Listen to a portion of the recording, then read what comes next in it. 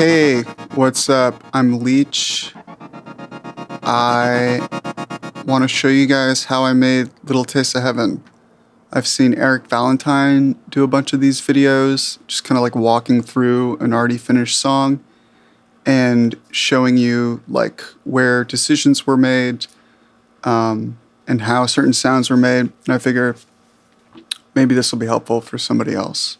I know it's been helpful to me just going back over this tune, seeing how I did certain things. I'm actually in the middle of putting together a live set that uses a hardware synth to accomplish the synthesizer that happens in the middle of this song. And so I had to go back and check stuff out and see how I did that. It was about 7 years ago that I made this. So let's just, from the top, take a quick listen, make sure everything's in order.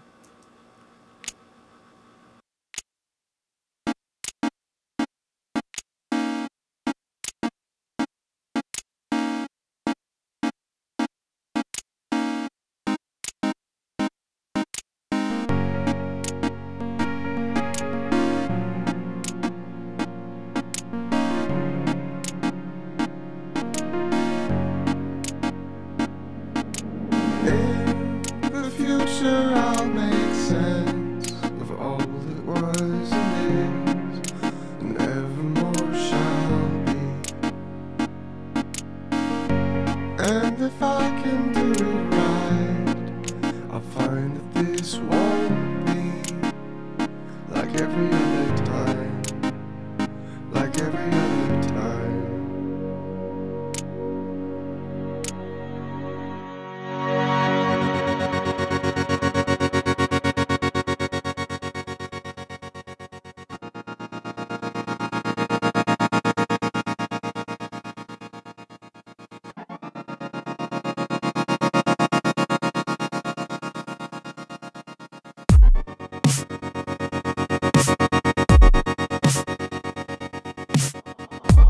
All you were to me, all you were to me, was just a little taste, just a little taste of heaven. All you were to me, all you were to me, was just a little taste. Just a little taste. I have all you were to me, all you were to me. Oh, it's just a little taste.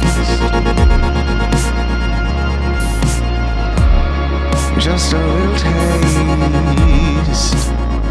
of heaven. All you are to me, all you are to me. It's just a little taste, just a little taste of heaven.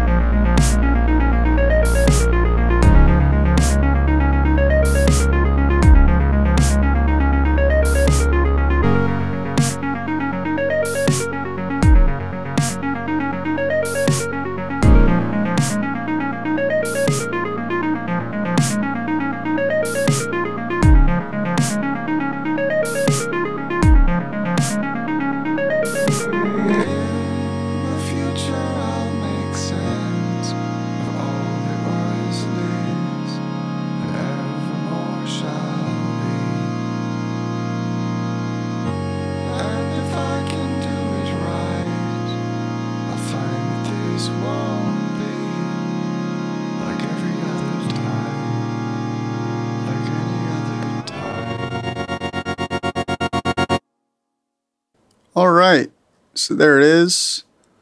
Yeah, definitely one that is well suited to headphones or a car.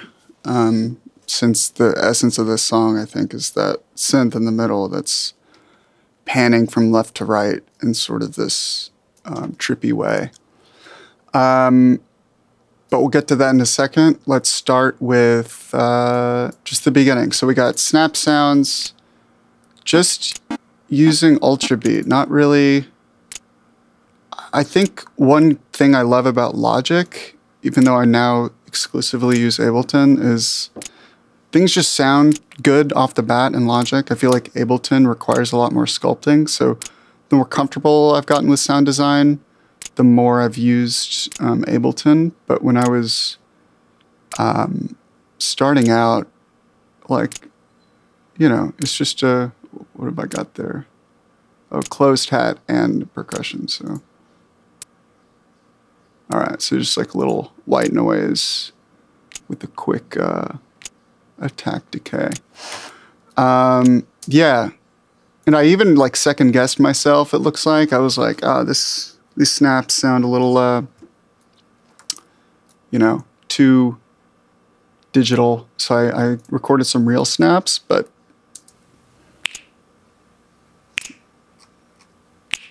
sound terrible. I clearly was just like, well, here, I had a compressor on it. Let's see what happens without the compressor. It's fine, but clearly sucks in the context of the song here. Yeah, it's just totally rubs me the wrong way. Yeah, vocals. And evermore shall be. Definitely did, I think I did some pretty generous pitch correction.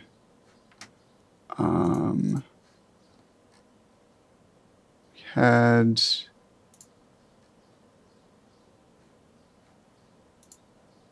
maybe yeah, I did, right? Oh, okay. Maybe I didn't pitch correct. These were back in the days when I could sing, apparently. Yeah, I had a cold that day. I had just been dumped like the day before, and then sat down and worked on this. And yeah, highly recommend getting dumped and working on music the next day. I had a cold, so like the vocals sound kind of nasally, but in a way that I've since come to really like. If I can do it right, I'll find that this won't be like every other time. Yeah. Like every other time. It's a nice nasal vibe. Looks like I'm pumping a little bit of reverb there. Oh, interesting.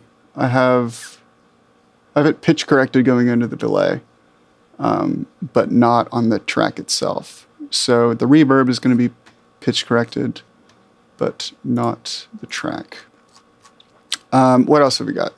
Obviously the piano, very spacey, trippy, that tape delay.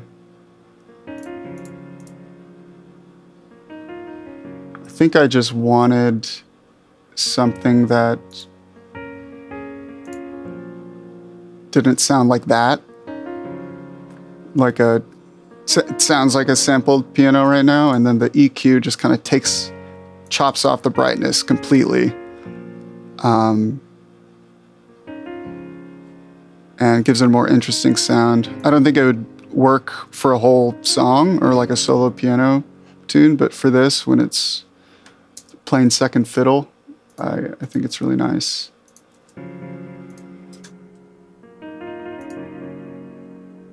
Huh. Now the tape delay sounds way too much.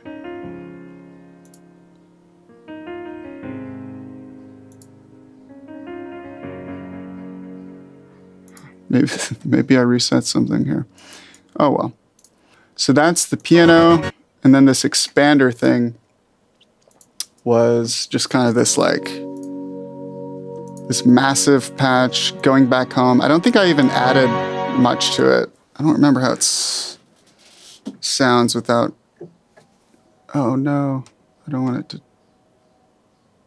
Well, my synth is trying to take over the controls here, but I will worry about that later.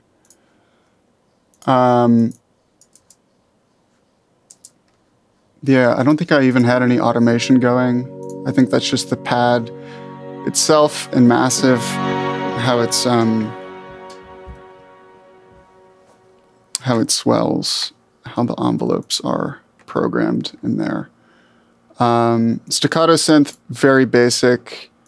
Another Massive patch, even though you don't need Massive to do this one. It's just like a straight up wave, just a square wave. It's like the most basic synth patch possible. The only other bit of trickery here is the reverse vocals leading into the verse.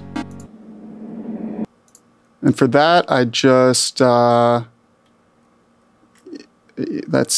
a more common thing you see, where I recorded the vocals with reverb first, and then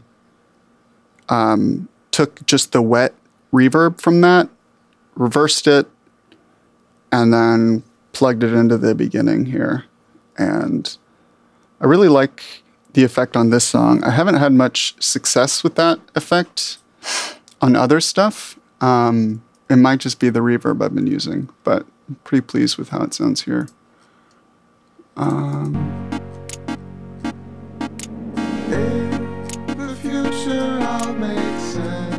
So that's that, and then we go into the synthy chorus part.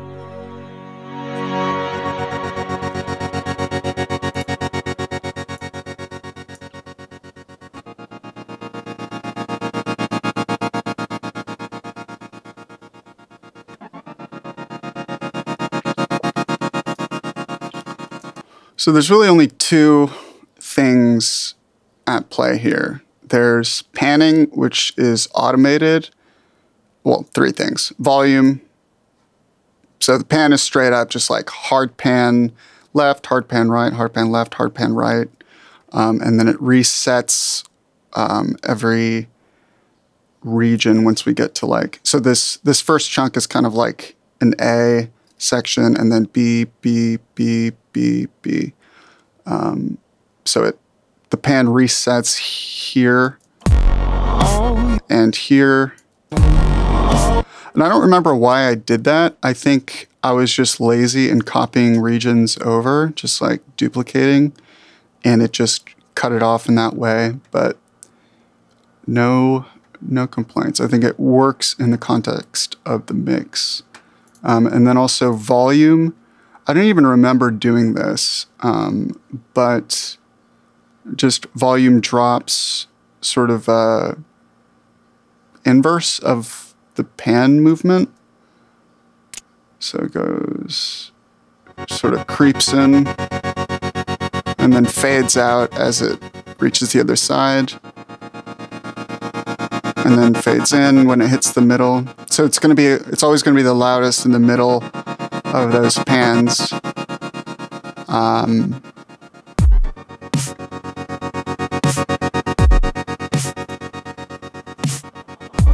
All you were to me, and that's without the volume pan. It's a lot less dynamic. And then here's without the pan automation. Of heaven, all you were to me. Just kind of no movement, stays around the right side, it feels like. It's just a little taste. And then the other, so the ES2 is like, it's amazing. When I reopened this project, I was sure that I used a Massive synth or something on this, a Massive plugin, but it was just Logic's little old ES2, which has just the ugliest user interface imaginable. And it looks like it was designed in 2002 or something. But it sounds so good. So here it is on its own, which is the automation. No.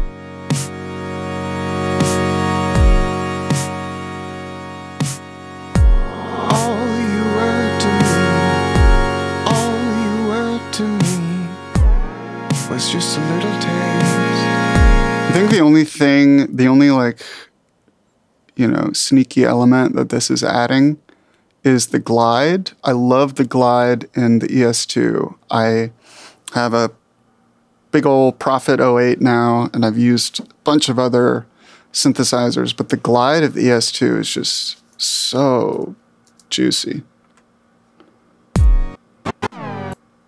Oh yeah.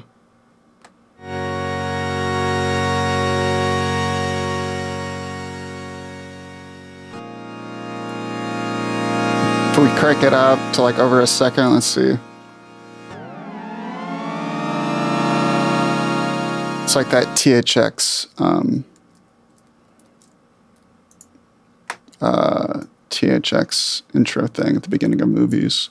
They start with low and high and kind of cross paths. It's great, great sound. So then next thing we got is the tremolo effect, which is the sound. Like you could plug anything into this tremolo and it kind of gives you the essence of that synth sound. So we've got it at 16th notes, 16th note triplets, depth of 100%. Got a little baby bit of smoothing just so it's not too choppy, because there's already a lot of choppiness. We don't need more. We can smooth it out a little bit. And then looks like I had the phase at 170, which is interesting. I don't know why I made that decision. I guess it just sounded good. And then the symmetry at 50%. So they're left and right are inverted. And this is another example where like I really miss a plugin like this in Ableton. I wish I had this.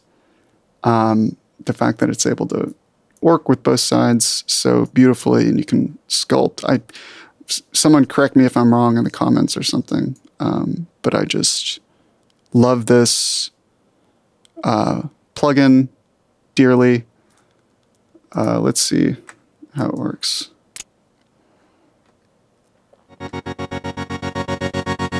Oh, okay. I was automating the phase. That's how this works. There we go. So I'm automating the phase of that tremolo.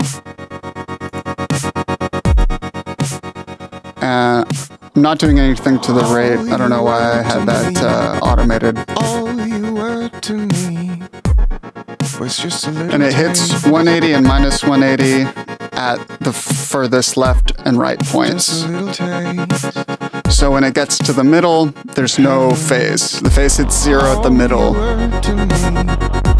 All you were to me was just a little taste. Cool. So that's the synth. I would love to find another use for a patch like this in a song, but man, this is just, it was the right time, the right place. Okay, strings, actually the choir would be next. This is also tremolo. Just, there's no funky business going on. It's just 1/16, slightly out of phase, 50% symmetry, no smoothing, just squares. The sampler, I just used some basic church choir thing that Logic had for me. Just a little taste. And then the strings, let's see. Same deal. Tremolo is kind of the name of the game on this one. There's some smoothing there. Out of phase again. Symmetry, 50%, so not quite as hard as the synth. This one is a 16-note triplet, whereas this one is straight up 16. All right.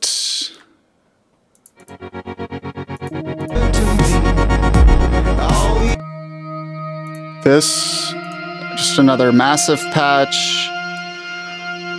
And I think I did a little more sculpting in this patch than I did on that first one. But the biggest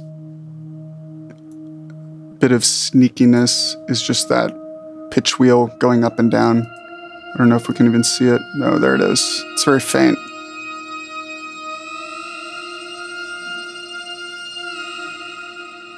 And there's some cutoff shaping as well. Then we have this ARP thing going on. It's also a massive patch with Logic's standard ARP.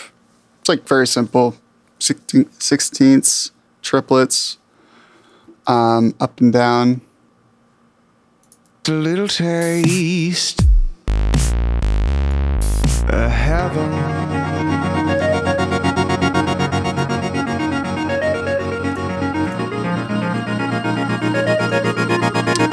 Looks like I started with the silver boxoid patch.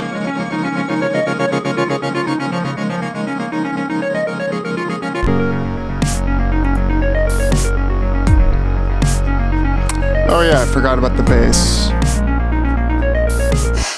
Vintage synth bass. I think that's just another, yeah, it's just another ES2.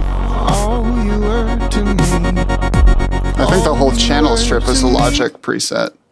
God, I miss the days when my ego would let me just use entire channel strips that were pre-built. So there's some distortion drive going on, looks like. Oh no, echo.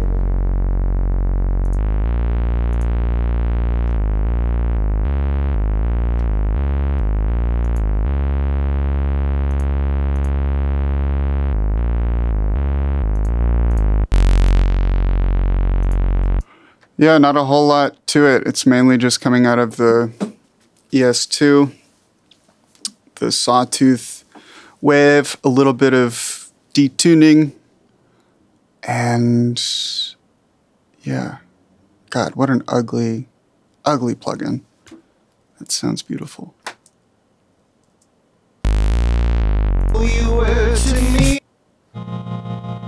Pipe organ. Guess what's on it? Yeah, just more tremolo.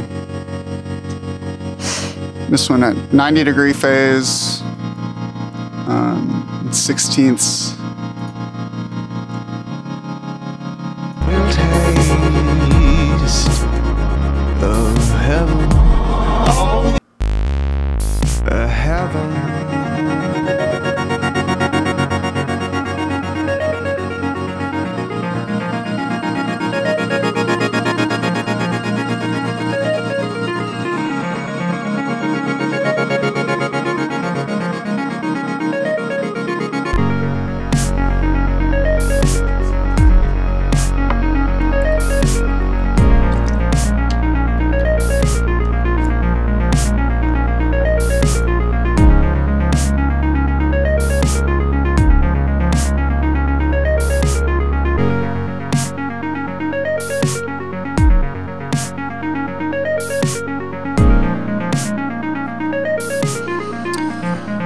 Really ripping into that arpeggiator.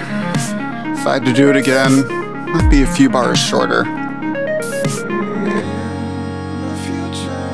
And then at the end, the vocals, we get a little harmony.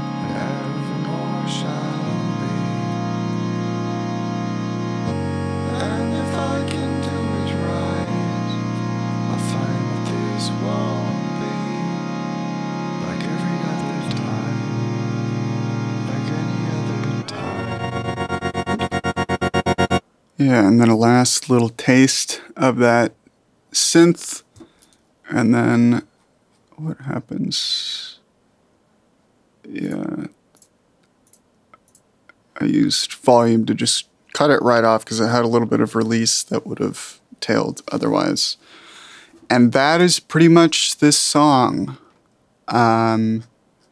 Yeah, as I said, I was inspired to do this because I'm getting this synth together specifically for a live set, recreating it, and it's been so difficult. And so I've dug back into this, and yeah, hopefully you're able to make something like this synth or take some kind of inspiration from this. I know for me, watching other people work is incredibly inspiring and usually encourages me to make original stuff that I really vibe with. Yeah, and the whole idea behind this synth in the first place was just trying to copy this Sisyphus song called Calm It Down, where Sufjan's vocals during like the drop pan from left to right and kind of tremolo. And I couldn't get it, but ended up with this. And yeah, it's just one of those happy accidents. And hope this has been helpful, entertaining, or something. Let me know if you have any requests or other questions. Happy to answer. Just drop me a chat. Thanks so much.